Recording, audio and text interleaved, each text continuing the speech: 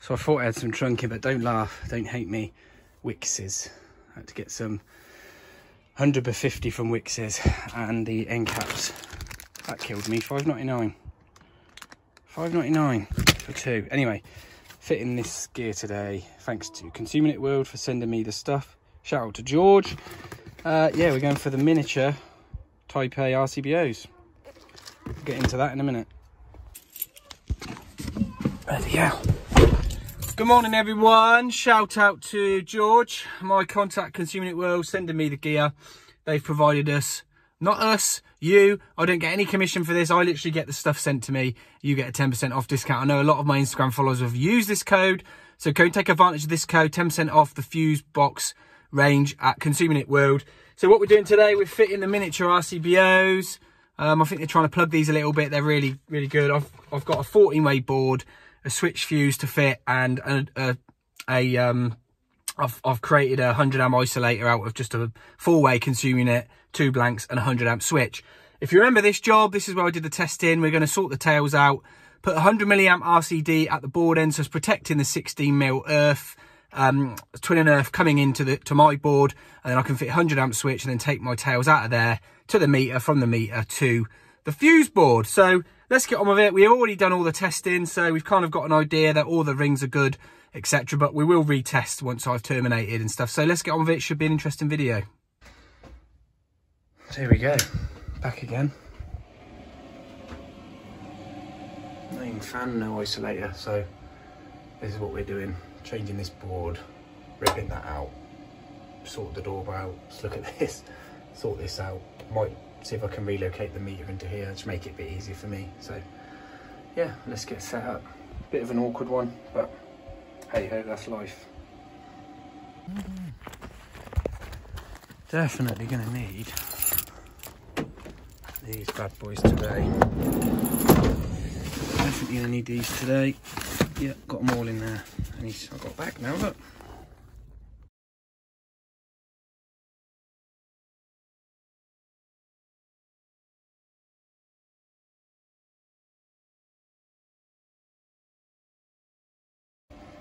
So first thing I'm going to do is just go and prove dead this, go and isolate it in the building. I'll show you that.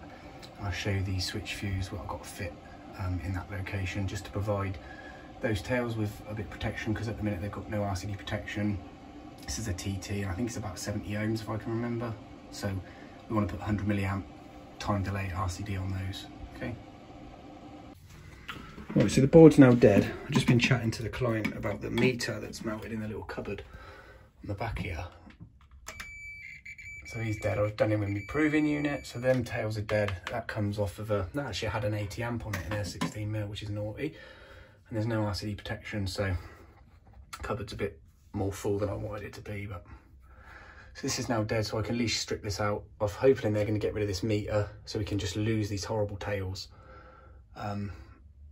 That's what I want to do basically, and then literally my tails, these tails will feed straight into the board rather than coming through a switch to an isolator to the meter back to the board. So we'll see, eh? So these cables dead. See, they've got the 1 2 3 4 5 up to 8. What I'm going to do now is do my marks. 1 2 3 4 5 6 7 8. Okay, you get the picture, and then when you disconnect you know exactly where they came, and they correspond with the front of the discboard schedule, yeah.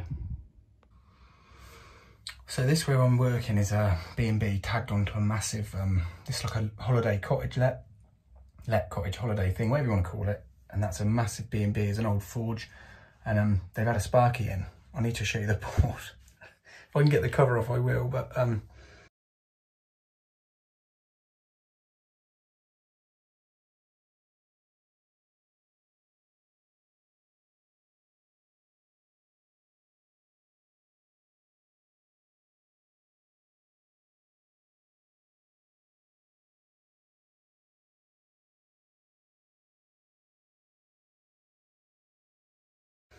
he's got some tails coming through the side of the board, and he's just put tape. Apparently he's a good sparks. I don't know. I'm not trying to pick fault in people's work. I'm getting away from that. I just want to show you the errors in people's ways, rather than moaning about, look at this, look at this. People don't like it when I do that. So I want to show you the errors, why it doesn't sort of comply in my eyes, yeah.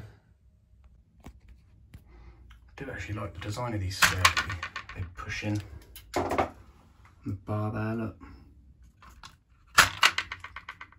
Nice design, that. So the client has just given me the fantastic news that we're going to lose the meter. Okay, so this was a meter that the previous client put in, because they actually rented the cottage out and they wanted to meter their supply, so they know how much to charge them monthly for the metering. But this is now an Airbnb place, so they don't need to know that. They own everything, so they want me to rip these tails out. The only thing I will have to do is put a little bit of mini trunk, whatever. I don't know, I might move this doorbell as well for them, so it's right next to the board. And then the doorbell literally goes back entry to a bow out there. So these will now be my incoming mains, tails, and I can literally just mount my board up here now, and I've got no need for an extra isolation switch in here to accommodate this and then the metering. So that saved me a bit of time actually. Well happy with that. So I'm just stripping all these cables out, so fair play to the last bloke. He's actually thought of me and left some slack, so I'll do the same. I won't cut these short, I'll leave the slack in the ceiling and just pull as much as I need and cut them off, yeah. Look at this, not touched these ones yet. Nice and tight. Not. Wow. Lucky, eh? That one's good. Ish.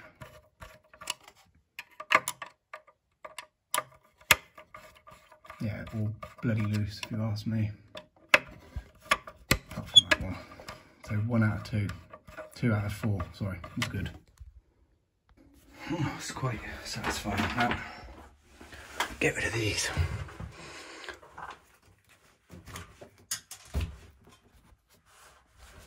Bloody hell.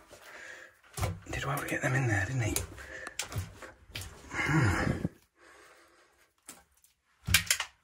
Right, 1, 2,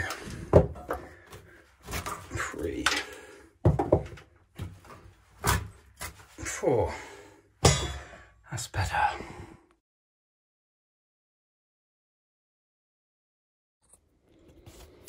So we go Fusebox 14 way RCBO board with a built-in SPD. They now give you the MCB to protect the SPD because they're not happy with, well, they were happy, but then now they want us to not rely on the DNO's fuse, okay? So I've just been had a look. What I'll do is I'll bring my mains cables in there. They'll run straight into the main switch. And then I'll knock these ones out. These will be for the cable entries.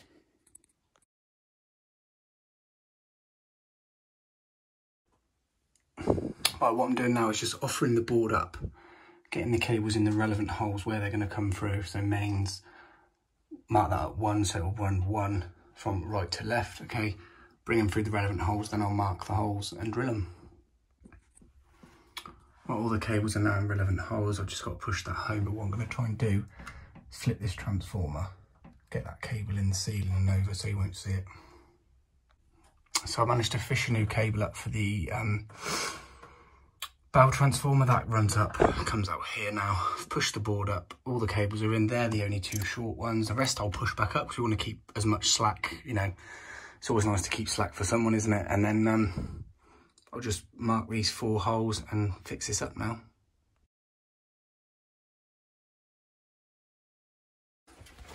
So my board's mounted, there's all the 5 grommets installed. These are the only 2 short ones, but they'll be long enough. They hopefully go into this RCBO. If not, I have to put a Wago in the back and put a bit of cable on it. There's the mains coming in. These are all nice and free, so I can push the slack back up into the ceiling now.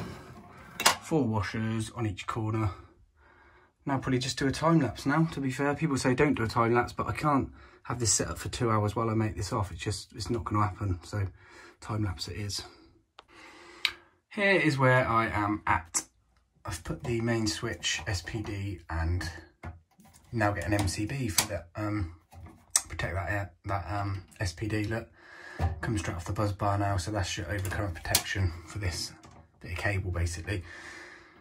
So my mains cables are going to come straight into here, live and neutral, and then the bus bar is going to go along here, and then I'm going to space these out.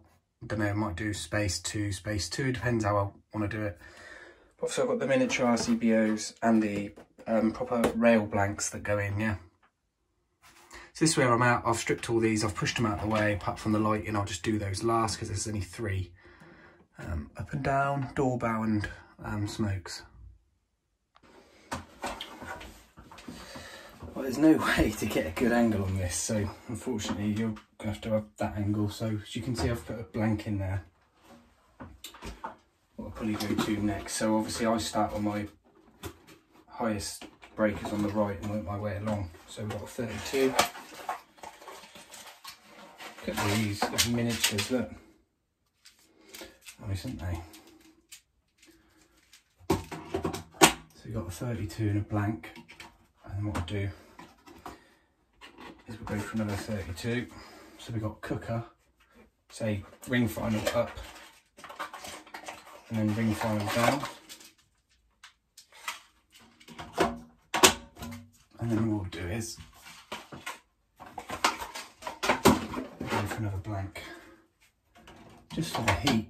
This isn't in the regs, this is just a personal choice I've now made with findings in other people's work that they're doing, that the heat from these RCBOs is terrible. So to have a gap between, to let the heat dissipate, if you like, I think is a benefit. You don't have to do it, it's just something that I'm going to continue to do now. So I know Fusebox are making this SPD into 1 unit, so that space that you're losing, so if you order a 10-way board, it comes as a 9 now because you need that for the SPD. So they're going to make that a single way, and then you'll have 10 ways, 10 usable ways again, yeah. And then we got the 16s. I think one's immersion, one's boiler.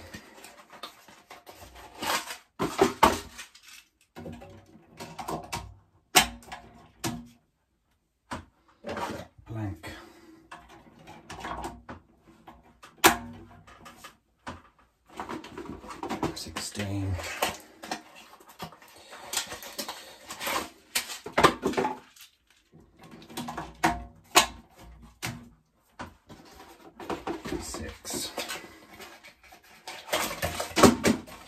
Six on the floor.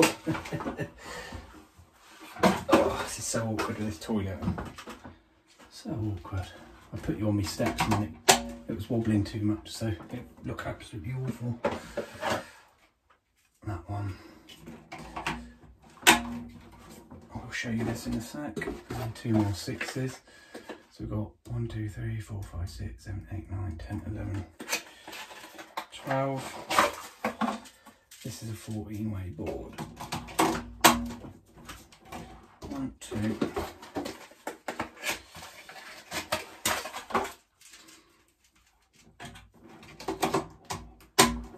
And then, what's that? 1, 2, 3, 4, 5, 6, 7, 8, 9, 10, 11, 12, 13, 14. That's it. There we go. Right. Let's have a little look. There we go. SPD, cooker, sockets up, sockets down, immersion boiler, whatever that is. I think it's a 3 amp fuse on it here, so that's fine. Lighting, smokes, and doorbell. All nicely spaced. Yeah, so I'm just going to make it off now. Simple as that.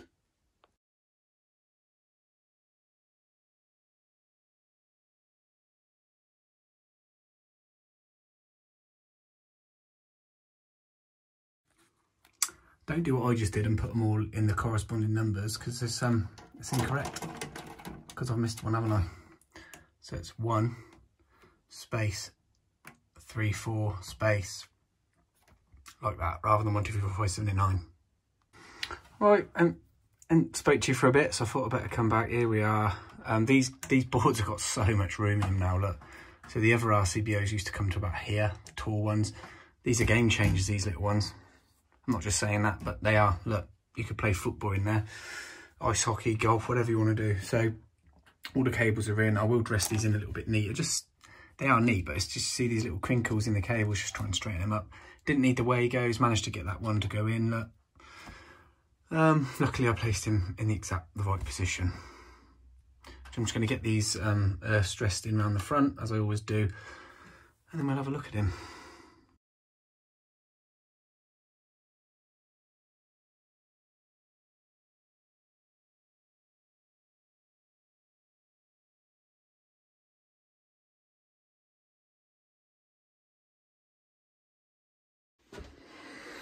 Right, board's done. He's done. I'm going to just stop now, clear up, because I've got a load of rubbish everywhere. Get all my stuff out here, and I've got to go and look at the cable the other end. That's going to be the tricky bit today. So look, you can see the board's done. It's all off, nothing's live yet. I've got to do all the torquing up of all these bits and bobs yet, but I want to do my end to ends first on these rings, just to check my, because I've already done a test on this, so I just want to come back and check what, as long as everything's okay, you know. Not entirely sure what that blue thing is. If anyone can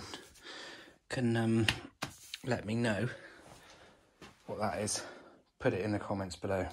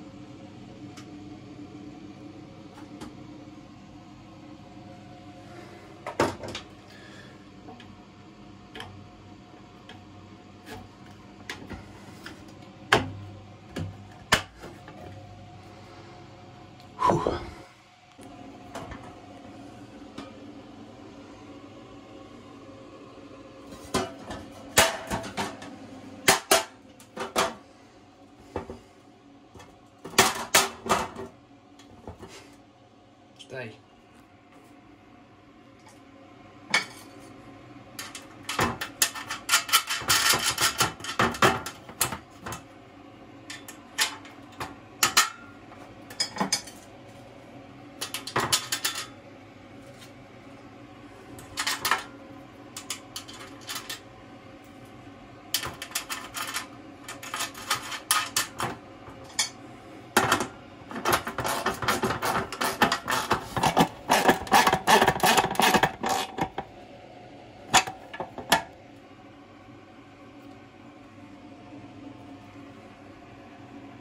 Awesome stuff. Perfect.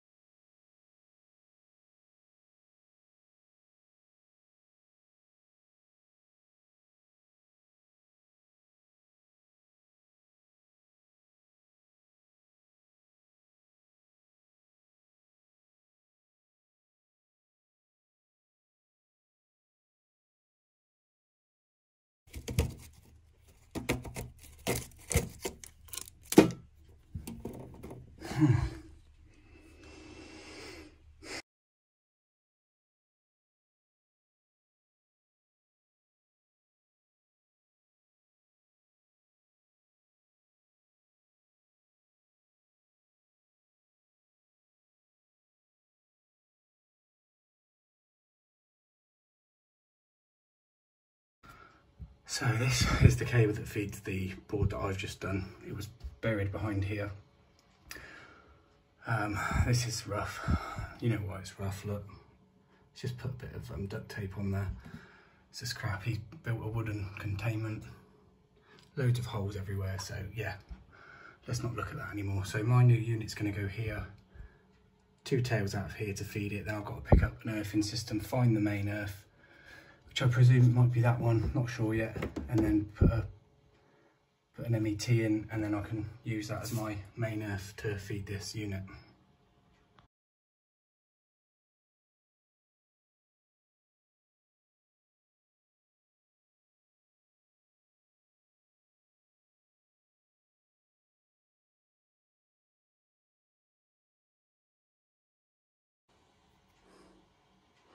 63 on a 16. Comes in through the RCD, through the fuse, out. Neutral, through the RCD and out. Okay, 100 amp, 100 milliamp, time delay. Done.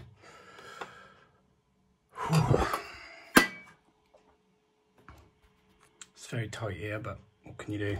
Supported. Oh my God, finished. Don't even know what the time is. What's the time? Oh, shh. Copy. Right. I don't know. Let me have a look.